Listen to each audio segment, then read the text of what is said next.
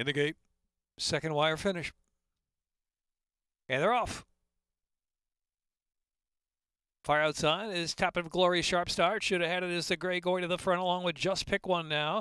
Those two and Muchacho Macho is up close there. The inside is Seize the Day. Seize the Day sent along for some early speed too. And it's gap of 4 banks to Cook Brothers, and He's Not Curly is in the back. Should have had it showing the way from between horses. Seize the Day down to the inside and Just Pick One out there. 3-path. 3 of them vying early. A solid clip for this money going. Muchacho Macho sits in a perfect spot. The early stages of the race back to Cook Brothers making some progress on the inside. He's Not Curly tapping for Glory, trailing the field. 7 lengths front to back. Opening quarter 23.37. Where Seize the Day leads the way into the far turn and neck in front. From the gray should have had it to the outside.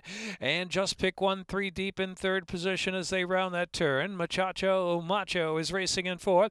Cook Brothers down inside and tapping for Glory, and He's Not Curly is in the back of the inside. So 3 furlongs left to go. Half mile 1:47.09.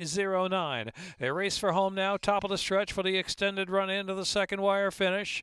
And a narrow lead for Should Have Had It. The gray just in front. Just Pick One now forging to the front. Muchacho Macho deep out in the center of the track is tapping for Glory. He's trying to pick up Cook Brothers. Spies it opening in between horses. Cook Brothers leveling off now for the final furlong. Muchacho Macho, Cook Brothers. They're 1-2. Just Pick One is third. Furlong left to run. Muchacho Macho, Cook Brothers down to the inside, willing and fighting on. A 16th left to run. Muchacho Macho, Cook Brothers down to the inside, noses apart, coming out of the second wire finish. It's Muchacho Macho and the inside Cook Brothers. Muchacho Macho from Cook Brothers. Photo of the fourth.